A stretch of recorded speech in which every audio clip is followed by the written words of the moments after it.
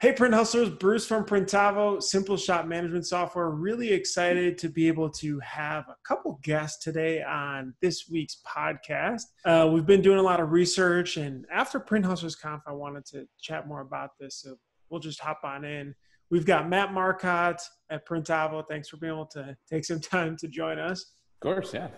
And then we've got Lon Winters from Graphic Elephants out of Colorado. Thanks again for taking some time out. I reached out to both of you guys. Matt actually super excited to be joining the Printavo team, but Lon hasn't just yet, but we're working on that. But we had a really good conversation at Print Hustlers Conf. I feel like we went into a little bit of a tangent, but around computer to screen, direct to screen, whatever you like to call it, and the benefits of it. And so I wanted to just be able to talk about it. And I know, Matt, you've worked with it heavily at shops that do have it, that don't have it, you know, selling it, all that, and especially you, Lon. As I've talked to so many shops, and I always love to ask, what is a piece of equipment that you wish you would have bought earlier? I would say 90% of shops say computer to screen. For sure. Mm-hmm. I mean, which is crazy. Like, it's not the second auto, it's not this third auto, it's not, like anything else. It's usually always that.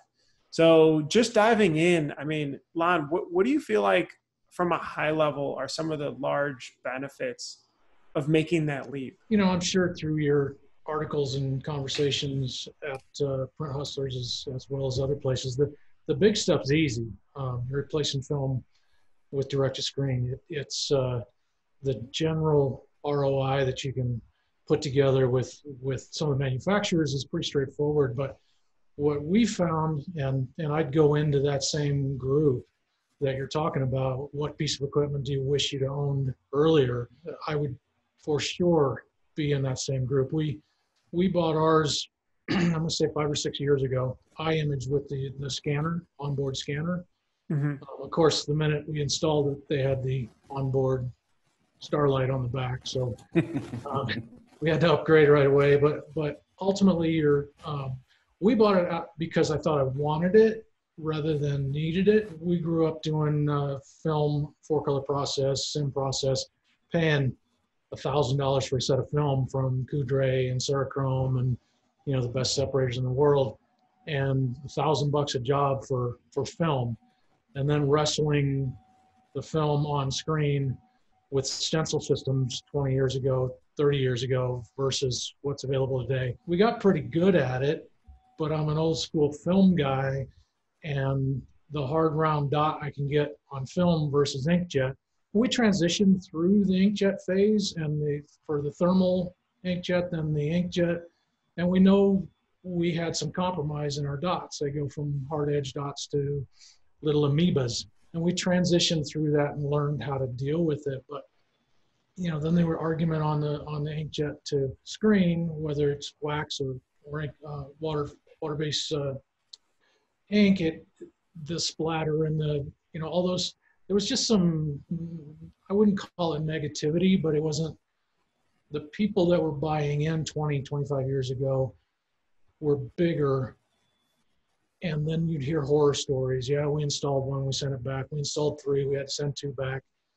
They were in here every other week. We were blowing heads up. They're $10,000 a head. So we really hesitated, and finally, being kind of a lifelong loyal dog, we were talked into purchasing the iMage, and I wanted one because I wanted to do more accurate screen making. And the easy things that we talked about that change were all on the ROI sheet.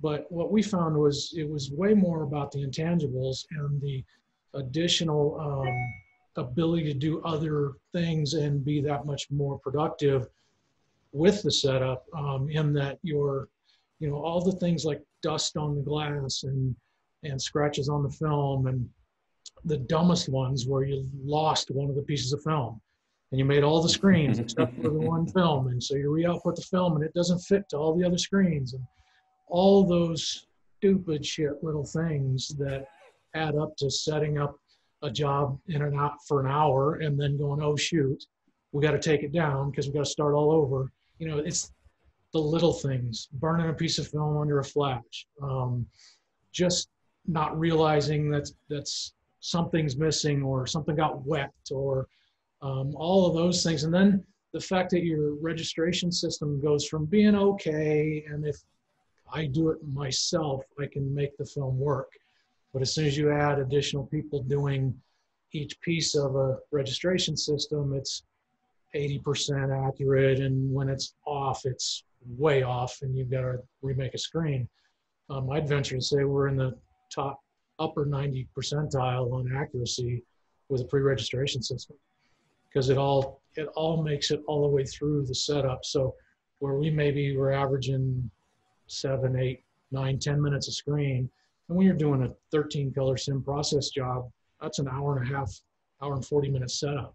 And you take that down to 2 or 3 minutes a screen, realistically, just because it's that accurate. And that's a hard sell. It's hard, and Matt knows more about this than I do. It's hard to tell people, oh, your registration time is going to go from 10 minutes a screen. You're going to cut that in half or in a quarter. And people don't buy it. People don't believe it until you do it. And then you're like, oh, we could never go back. Knock on wood, we only have one. I hate not having redundancy other than going back to film if we have to. But the idea that it changed our world of accuracy as well as productivity. And what we do with benchmarking and R&D, it's that much more critical that we get from one project to the next project, and we can't be fiddling around with stupid things like lost pieces of film. You've been nodding a lot over there. Yeah, no, I'm kind of like remembering horror stories and things, right? Like, so one of the first shops that I ran, we had in Lon, I'm sure you remember this, the eye screen, right? The up and down one. It was nicknamed the eye screen because all you could ever do with it, right? You just want to sit there and shake it, like try to Fonzie it to make it work. It never worked right. And then we went to like the ski jump model, right, where it was like kind of like up at exactly. And that one finally, I was still running the shop. It finally started to work. I was one of those ones that was like, okay, I've got guys at the production floor been printing for longer than I've been alive, right? I've been printing for a number of years. You can't tell me this is going to be faster than the experience, right, when it comes to setup. That immediately was blown out of the water. I had like Umberto come in, and he comes in with a tri-lock jig, and I'm like, let's see what this guy's gotten. Exactly that. Like we were doing a lot of like sim process or actually traditional process work that oftentimes was like 7 or 8 colors. So it was kind of process, right? And he goes over there and just knocks him right in. I was like, what? So magic. Exactly. I was that. And then I got the transition to doing the sales and consulting side and taking a lot of the guys that maybe had been doing it, right? They had been making films. They had the bellow camera systems 30 years ago. And sometimes it's hard for me to be like, okay, the amount of mad science that went to making into a good film, you can't tell me that you can do that better now with a RIP software and a machine spitting out ink. It's not going to be there. And that was the majority of the fun that I had with those gigs, right? Is okay, game on, let's find out. And exactly that, taking somebody who maybe was like the king of the castle of the shop, that was the only one that could go reg these jobs. And then you throw a 13 color job at a newbie in the corner and give them a good registration system on their press with a screen off of a computer screen. It's there, it hits. There's some little variables you got to control, but if it takes you 5 minutes a screen, that's still faster than you're going to usually get trying to do those really fine dot detail prints. It's fun hearing your growth from that because you've been around doing it longer than I have, right? And I can totally relate, and you can see that difference of, okay, what are the things that are not on the ROI sheet that are given by the manufacturer, and what does that save? Film saving and finding film. That was like one of the biggest pain points that was never really accounted for, right? You lose a film and it's a pain. Not only do you have to try to find that film, but when you find it, is it got a crease in the middle? Does it have water spots? What's wrong with it? Somebody sneeze on it and now it's ruined? Oh, that's the worst, right? And that happens all the time. Or, okay, the artist quit and it's on their computer. We don't even have the art file. None of these screens are going to be good. Let's go back to square one. All those things, those intangibles like you talked about that are huge time savings. That it's a no-brainer for me. Envelopes lined up for film, and then if you've misfiled something, I mean, you've got thousands of envelopes. If it didn't get filed in the right place, it's gone. I had to hire a high schooler every summer to go through. I'd print out what we printed that year in that year's time since the last summer, and if we hadn't printed it, they had to go through thousands of these files that were like wedged together on these racks, pull them out, and like pull out these films. And I'm just watching them recycle or throw away like just dollars and dollars and dollars, right? So we were even using an image setter. We weren't even just making film. We had an actual image setter So it was even more expensive. It's not like you see like, $1 a film for an 11x17, right? It was multiple dollars that had to go through a full solution to create that image on that film, that transparency. So it was giant. I'm just watching dollars drip out everywhere. It's like, oh, this is brutal. So yeah, it's going CTS. I found that a lot of shops, obviously the auto is the first thing they wish they would have bought earlier. And then like Bruce said, it's never a second auto. It's never an embroidery machine. It's not even like their awesome production manager. We should have gone sooner with that CTS, right? Just being able to do that and output that and find that time savings and then train people to be amazing printers that much faster. Game changer, right? What do you think is the biggest holdback of people going? Because you guys have both either consulted with shops or sold, equipment to shops. What do you think is the biggest stopping point for shops from making that commitment? Is it the cost? It's an investment. I think there's still a lack of real understanding of what productivity really means. We're still sort of stuck in how fast the press goes round and round. And I grew up with that. You were a weenie if you had a double stroke. You're an even bigger weenie if you have to run it around twice. So it was all about 900 pieces an hour, 1,000 pieces an hour. Well, that doesn't matter when your runs are 60 pieces on average. If you got 20,000 pieces, sure, that matters, but I don't remember the last time we ran 20,000 pieces. It's been a long, long time. So it's a complete and total mind shift of managing to the job and managing to get X number of jobs out based on your averages versus how fast the press goes around and around. So that's important and it's still a piece of it, but the magic becomes how quickly you can get a press up and get a press down. So when I work with shops that are looking at their second automatic or they're looking at, I need to increase my productivity by 30%, it's so, I guess, easy or seems to be easy to them. Well, I got 3 machines. I need to increase my productivity by 30%. I just add a machine. It's like, well, okay, that's the easy way to look at it, but I'll bet if we streamline your pre-press, i.e. with CTS, that you probably can get twice as much out of your 3 machines versus adding a 4th machine based on take your setups from 10 minutes to 5 minutes or 7 minutes to 3 minutes, whatever it is. But if you can cut your setup time by chasing around the imagery that's plus or minus an 1/8 inch on bigger jobs in particular, that means, if your average runs, again, I always do the easy math.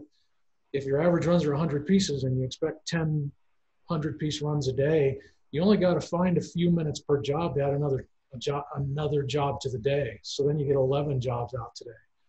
And then it easily becomes 12 jobs. And if you start managing to the jobs instead of managing to the number of pieces, because that's how, we all kind of grew up that way on your production board. You fill in the numbers. I got 3,000. I got 3,500. Well, that's great if you have one setup and it's a 1 color.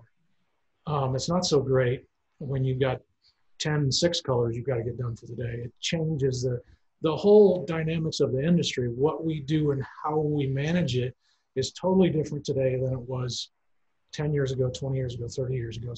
It's a different business. And I think business owners look at it from back a few years ago instead of looking at it today. I might have mentioned it during the conference that we won't even set up a new automatic shop without putting at least CTS in, if not automatic developing and automatic coding. And there's no reason to learn the film game if you don't have to. So why put the X number of years in dealing with film? Let's just start out where you take the screen off the machine, you develop it, and put it in press. It's a whole lot easier learning curve with people that get into the business too. That makes a lot of sense to me. One of the things that I noticed a lot too is a lot of times the shops are just so busy, right? They're so busy kind of chasing the tail, chasing the work, chasing those jobs out the door, that they have never really done that ROI, right? They might have had the rep come in to try to sell them something, but obviously they're a salesperson. I've been a salesperson and consultant too, so they're chasing their own goal, right? But when they actually break down that ROI to include all those intangibles you're talking about, it is one of the easiest sales to make. And looking at like adding a press, right? There's a lot more that goes into that press. You got to run the electric for it, right? You have to get flashes for it, right? You have to make sure you have a dryer space open for it. So many peripherals that get added on to the idea of adding a press. So you can look at, okay, well, what else can I do? And exactly that, fixing what has to always happen with that screen. A screen always has to be reclaimed. A screen always has to be coated. A screen always has to be imaged. Getting those things to be repetitive, more sustainable, and more repeatable is huge. So for me, I honestly found the most success with, I won't say easily selling direct to screen, but honestly it kind of sold itself once you actually got them to look at those figures and analyze those numbers. It wasn't they weren't doing their job. They were just so busy doing other parts of their job. And no one was really breaking it down for them that simply to showcase that, exactly like you said, I can add 1 to 2 more jobs a day on your current presses. So for a fraction of the cost you look at to get another auto, we're going to be able to add X amount per week, per month. What is that actual gain to per year? And you're now looking at a different profit margin, right? So the ROI on it compounds so much easier. And so I've always found, exactly like you said, that going with a coder, going with reclaim machine, if you can even the post rinse machine, and then of course a CTS, it pays for itself in dividend, and it makes everything so much easier. And like you said too, why get to becoming a pro at the film game anymore when it's all automated, right? Skip those steps. It feels weird because like I actually did like cut ruby lift, right? I remember like pulling out halftone grids. It doesn't exist anymore. Most people talk to me like, what is ruby lift? And like, that's crazy. I wasn't even in as long as you've been in it. So like it goes even farther, but it's all become so automated and so repeatable. After that first auto, get the CTS. Yeah. Everything you do in our business and probably in life, you get something, but you got to give up something.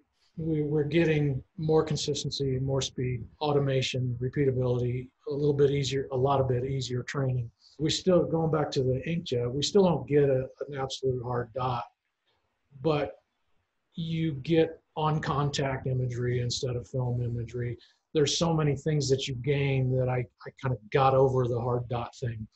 And the kind of work that you can do that most of us are doing, many of us are doing with CTS, maybe you could still make an argument. Even the guys that own Serichrome, who are old school film guys who held out on the digital direct forever, are running CTS. There's just too much upside. You give a little, but you're gaining so much more that it becomes that no-brainer. What's funny about what Matt's saying, how many sales guys from dealers, when a company owner says, hey, Matt, I need you to quote me a new 14 color, and I'll need a dryer and 3 flashes, are going to go, you know what, you don't need that. What you need is to spend $30,000, not 160. So that's part of it too, is become as shop owners want to increase their productivity, and I don't even think it's on purpose, but who on the manufacturing or dealer side is going to go, oh, I can't do that. What we want to do is automate a couple things over here and spend a little less money and not take up all that space. We can increase productivity over there at another time. So there's kind of that balance too. So sales guys and manufacturers didn't necessarily know how to sell it either, because they're kind of selling against some of their other equipment. I don't think any of us really value our time as much, right? And maybe that's because you start by not valuing your time, and like that's what you're so trained to do, is like something happens, just do it. This comes up, just do it, right? Sure. But there is that business transition of, okay, we got to stage 1, whether it's $500,000, whether it's $1 million, whatever you felt like, starting to hire people and starting to grow, and then getting to that next stage. It's not the same things that we got to that first one, where it's like just time forcing everything, just spending 12 hours a day doing it. It doesn't scale to the next step. I always just find it interesting just because of that mental shift is so hard to make. Whereas this aligns exactly in the same way, where it's like hard to value all that time spent that went into the pre-production aspects, to the artwork aspects, to the registration, like all those things together. It's just like, oh, well, the cost of this piece of equipment is X, or the cost of this new press is Y, and we just need to print more, force more through. I think part of it too is you're seeing that people feel like they're being overrun by robots, right? So I've worked with some of the most talented pre-press guys that can come very close to within like parts of an inch to actually line up film on multiple screens day in and day out, right? So you take that guy who's been doing that job really well for 15, 20 years, you start telling them like, hey, I can bring anybody off the street in and have them make a perfect screen just by getting some automation, they're going to hate you, right? So Yeah. that's part of it too. Like, you don't want to feel like you're putting them out of a job, but that's also part of what you're saying too. Like, they've spent so much time that sometimes subtly they think that the only way to be successful is to put in the time. And that's not really the equation for success, right? So getting them to flip that switch and understand that I'm not going to replace you. I might replace like one or two other people that you kind of have turnover and churn in the employee all the time, right? Your reclaimer that might kind of get changed out every couple of months. We're going to create more sustainability also with your employment, right? We're going to have one person creating almost perfection out of a whole department. It's cleaner, it's easier, it's more sustainable, it's more fun. You're not breaking your back all day anymore. You're moving around, hitting buttons on machines and making the machines do your bidding, right? It's doing what they want. So that's part of it too, is taking a lot of this mentality out of automation being a negative. It's not a negative. It's not going to replace the jobs that are really vital. It may clean up a little bit when it comes to the one or two peripheral bodies that you have that you really don't need, but you need them to do a dirty job. They don't want to do that dirty job either. So avoiding those things or changing that only strengthens that person. But it is hard to change the psyche of the person, like you said, has been doing those 12-hour days, making perfect screens the best way they could for so long, to now see this new era of automation to change things completely. But every industry has to see it, right? So I think we're just definitely seeing it. It continues to evolve now in our industry. That's the first piece probably that starts the automation process. And Matt, you probably had some customers like this. If you get them talked into finally pulling the trigger on CTS, next year it's automatic developing. The following year, you usually get them on automatic coding right away with the CTS, and then it's automatic reclaim, and it's automatic. I mean, ultimately, you take a 4 or 5 person screen department that's maybe running 100, 125 screens a day, and you whittle it down to 2 that are running 200 screens a day. And those are real numbers. That's not something I'm just making up. We've seen it in multiple operations, and they maybe transition the automation they resist and finally go CTS, and then quickly they automate a lot of the other pieces of it, because they realize in our business, the biggest line item on our P&L is labor. And there's a ton of unskilled labor as well. Now, you can take that guy that's got all the experience and say, hey, this is your new toy, this is your new baby. You don't have to get the loop out and look at film all day, but you're going to have to keep this thing humming and keep the other guy running, and the automation piece of it, push this button and that button, push this button, push that button, end up orchestrating a screen department or pre-press department, rather than having somebody cleaning screens and somebody coating and somebody developing. And I mean, all those things end up taking almost a body a day if you're doing roughly 100 screens a day. And hopefully the savings on the ROI on that also has a trickle-down effect to that employee, right? If you're cutting 3 bodies out of the labor cost, you're going to be able to pay off that equipment faster. You're going to get better ROI overall and better margins overall. So when it comes to the end of the year, when it's like, okay, hopefully I can get a raise, ideally there's more money in the pot for that raise. So it's not replacing the people, it's strengthening the people that are there, giving them a better career and lighter on their body. So it can seem scary, but once it has time to filter through your shop, it's got dividends all over, right? The financial aspect for the company, the automation for the company, the dropping the extra labor, and like I said, hopefully adding to the income of those people that are now running that, and have more pride in it too. I found that people had a lot more pride when they had these nice big machines around them, right? As opposed to when they're in the dark back room covered in spray off, right? And like reeking of chemicals. And they're like, here's your screen. And you're just like, oh my God, right? So they have a lot more pride in their work. The area is cleaner. And I think we all know that always makes you feel better about the work you're doing. So it just, every time you look into it, there's more and more benefit for it. Sure.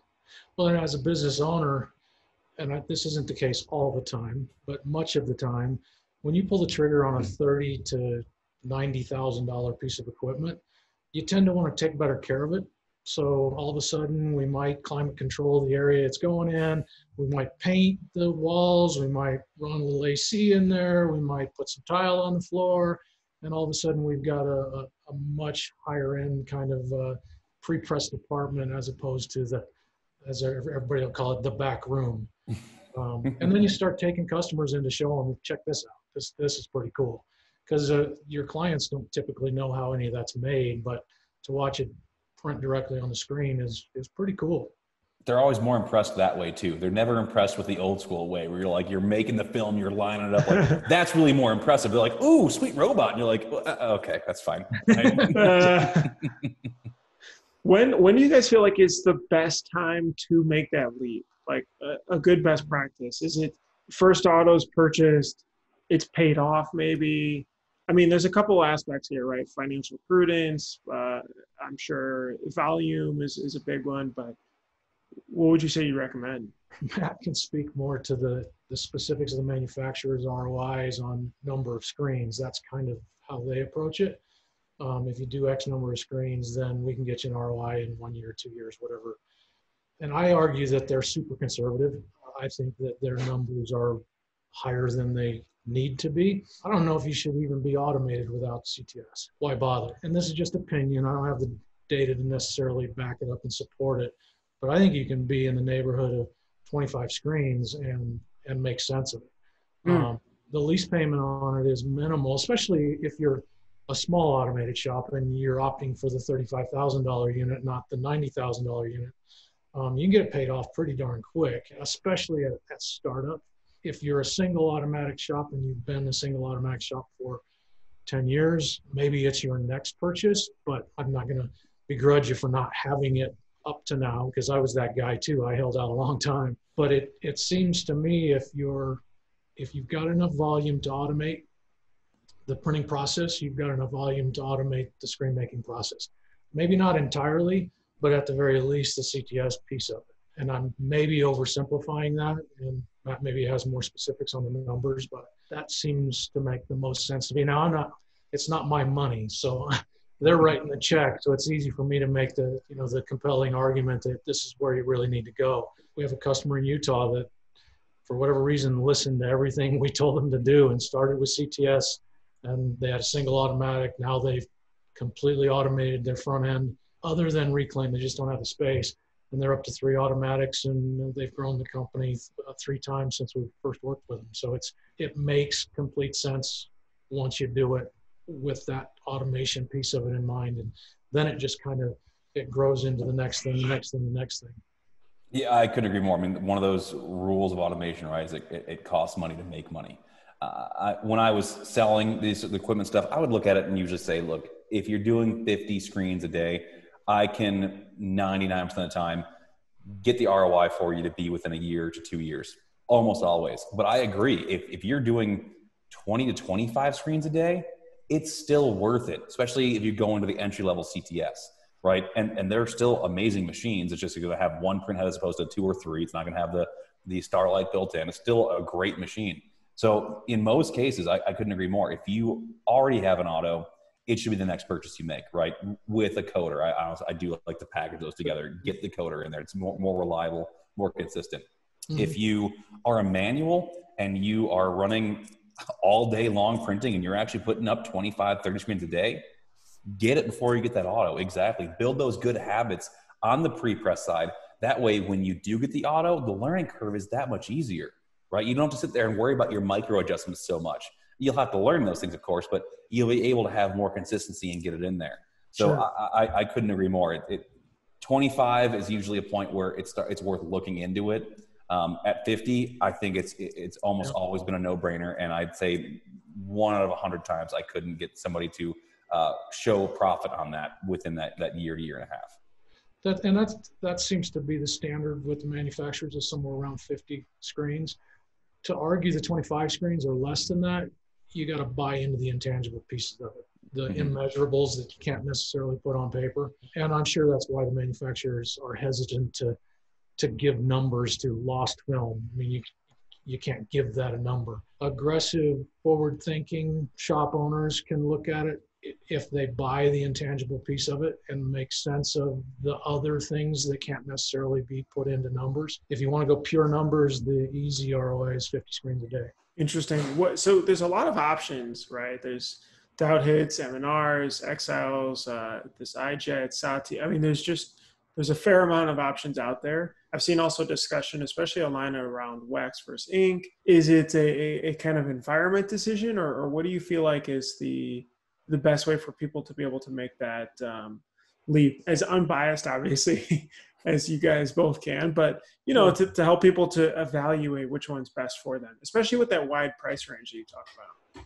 I've seen all the test prints, and I can tell you that a wax manufacturer might compare their very best output to an ink manufacturer's very worst output. And to any Tom, Dick, and Harry, you can go, oh my God, I'd never be able to use this. This looks fantastic. They're probably a little closer than that. I think that a wax dot is probably better than an inkjet dot. But I think I can get a pretty damn good wet inkjet dot by slowing down the equipment. Now, the manufacturer wouldn't want to hear me say that, but that's what I've done with a lot of our clients is they sell it on speed and we slow it down when we work with them. They print bidirectional. We try to talk them into printing unidirectional. They print on high speed. We try to print on low speed. We try to increase their passes. So I can take the inkjet's very best print and put it against the wax, and it can stand with it, but I would still concede that the wax dot is a little better. So if you're a dot Nazi, then that may make more sense. Now, there's not an entry level price point on a wax machine either. I think minimum's 60 or 70, and that's just a dart. I think I know. Right around there, yeah. Their heads are a little more expensive. They come down, and I like all those guys, and we've done a ton of work with them in some of our clients, and even bought some and installed them in startups. It depends on what you're printing. It depends on what your needs are as to whether one is better than the other based on a better dot, a harder dot. Neither one of them are a hard dot to a traditional wet image setter piece of film. But the wax dot is a little bit probably cleaner. But if you can slow down and dial in your curves and all those kinds of things on the inkjet, you can get very good dots. It takes a little bit of work, and you can't expect to run. If you're only doing 100 screens a day, why are you running your machine like you're doing 600 a day? If you're doing 600 a day, maybe we need 2 machines. So it's kind of there's a balance there. I think with anything, when it comes down to this, there's a lot of preference to it. But like you said, at the end of the day, I do think that a wax dot that dries and hardens is going to be a harder dot. But there's a lot more variables that go into purchasing a piece of equipment than just which one's going to give me the best dot. First of all, are you going to actually care about how good that dot is? Are you going to be trying to win awards with the best print? Because if you are, you're not going to actually have any real production value, right? Those shops, better than all of us, right? It may take you a day to finally get that one holy grail of a shirt that you're going to submit to that contest, right? Yeah. If that's what you're going to do, then maybe you do want to be a snob about your dot and you want to go with a wax. But there's more to it still, right? The user interface of the software and the RIP. Which one do you prefer? Who are you near when it comes to being able to have it serviced? That's a big one, right? When people come to me and say, okay, who's the better press? Who's the better this? Who's the best ink? Who's that? Who are you near? Who's going to support you? That's going to always be my default answer. My opinion doesn't fully matter. If you're within the top scale of the best of the DTSs that are out there, who do you like? Who supports you? That's the right answer.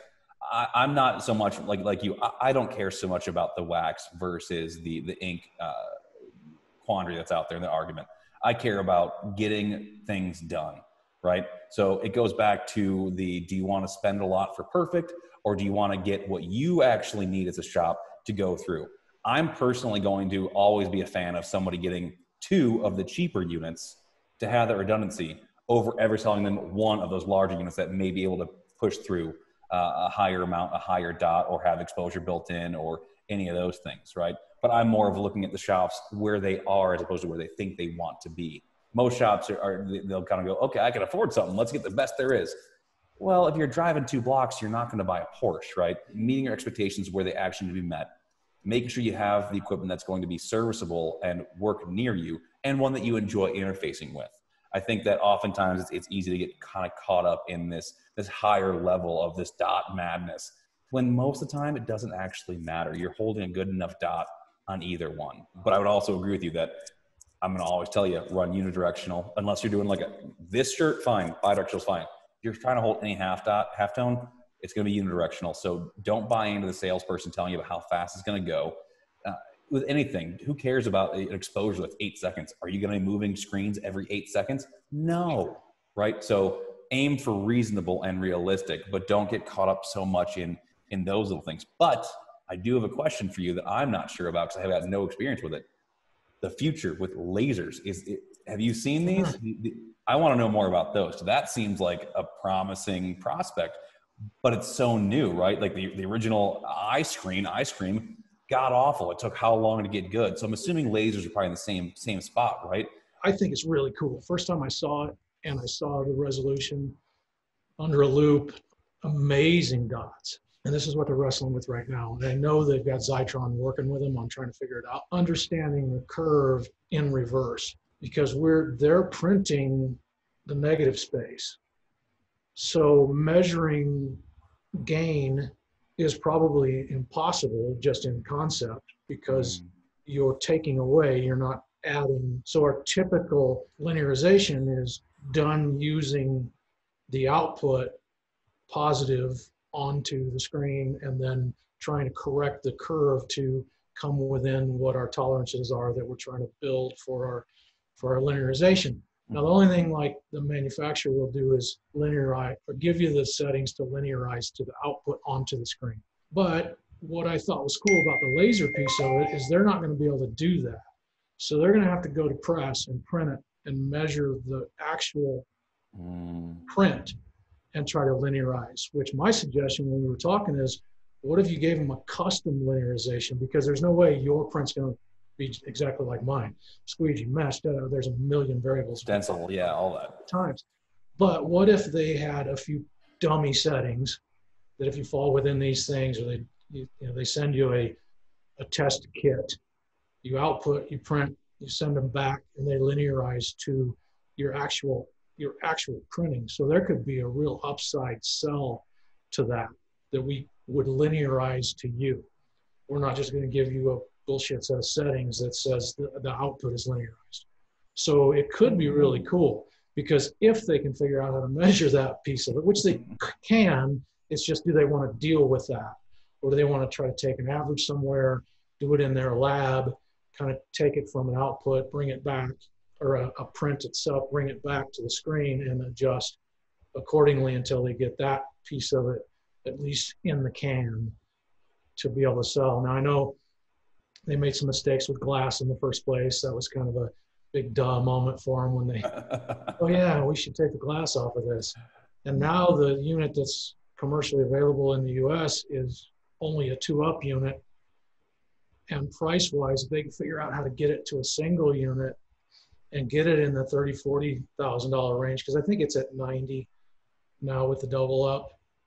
And they had a couple going into beta, and I'm sure this whole thing has slowed a lot of that down and where they're at in their development. But it's cool. I would say that would be the next cool thing if they can figure out conceptually even how to measure the gain and the loss. I just like thinking about the people busy arguing about wax versus ink, then all of a sudden they just get like lasers.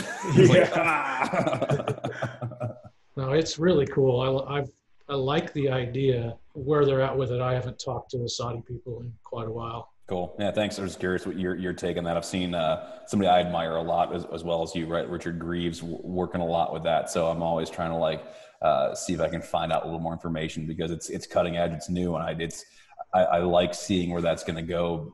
I mean, because lasers are freaking cool, right? if we can get lasers to actually be a part of our process, like, give me in there. That's awesome. Yeah, so yeah, I was curious to that. Yeah. It's also so far from what I understand, and I haven't played around with them. I've only talked to people that own some of the larger format ones, is speed. They're faster than like the DLP, but they're still working on speed. And I think that comes down to, if I understood it right, conversations with Saudi was, we can make them faster, but it's going to increase the price because it becomes quality of the laser. So we add lasers or add quality of lasers, we can create more speed, and that's why they're going with the double up instead of sync. So there's, just like I said early on, there you get something, you got to give something up. So Yeah. Won't it be cool to get to a trade show and see where they're at with all that? Right, soon, hopefully. Trade shows. That's an interesting concept. What else do you guys feel like is next for CTS? I'm probably nervous about it. Our CTS is paid for, and I'm nervous that the technology is going to change rapidly enough because it's digital. I don't think our manufacturers would play this game because we're too small of an industry. But pull the Epson game, and all of a sudden they won't support it, and you can't get parts, and you can't buy the ink. You got to buy the new one. I hope we don't end up down that path. But when you're talking digital, I'm sure that everything's different. M&R's got something different. I don't know where they're at with it now and whether they'll roll it out or not, but to replace what they're doing. I mean, even like you started out with, Matt, the evolution of their CTS, the iScreen to the rocket ship to the iMage ST, and Matt knows this. I'll share this with the world. Anybody know what ST stands for? Second try. So even M&R knew that their first try wasn't a real good solution. But I worked with a customer just a few years ago that was running 3 of them down in El Salvador, still running iScreens. They love them. So they probably own every iScreen in the country, or that they manufacture. All the ones that are left. But you wonder, Godspeed to them. When will we not be able to get new print heads or things like that? That's kind of a little bit. I don't know if I worry about that as much. I mean, I could see that happening, and that's another one of those peripherals that we talked about earlier when it goes to thinking about like the going to like jet film versus the direct to screen is Epson, right? How many people all in one fell swoop, like 1430s, no longer get any support or any parts or get one, right? I think that we're going to see the singularity of everything that kind of happens, right? Like you build upon new technologies, and new technologies emerge. I do think lasers are probably a ways out just because there's too many parts to that. But I think we're already starting to see a lot more bootstrapped companies that aren't just the big heavy hitters making good options when it comes to CTS game, right? Not only wax, but laserjet or ink as well. I think we're going to see more people come out, more players from across the world introduce themselves into the new world, and we're going to see that price point continue to drop, right? I mean, the iMage ST you're talking about, that came out with like a $74,000 price point, I believe, at first. And then all of a sudden, like 4 years later, there comes the S, and that's at $32,000. I think it's at $34 now. But those price points keep coming down because of singularity, right? You improve upon something, and then you can mass produce it, make it cheaper, get more feedback, new equipment becomes available, new resources become available. That keeps going down. So I'm actually really excited about seeing what else comes out and how much more affordable it might be to help more shops become able to compete. That's one of the most fun things I like about this industry is I'm seeing the ability to not just have to be the big 8 auto, 6 manual shop that can afford this stuff.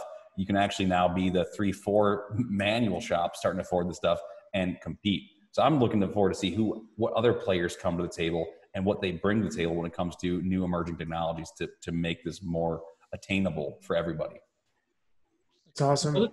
Another thing, thinking about the future or what's coming down, and it doesn't apply to everybody out there, but the matching up CTS with hybrid printing, just making your screens with the digital onboard inkjet on an automatic press. I mean, that's happening, and it's happening fairly fast around the world and starting to really take off here too. So you have to be able to digitally build your screen to match your output.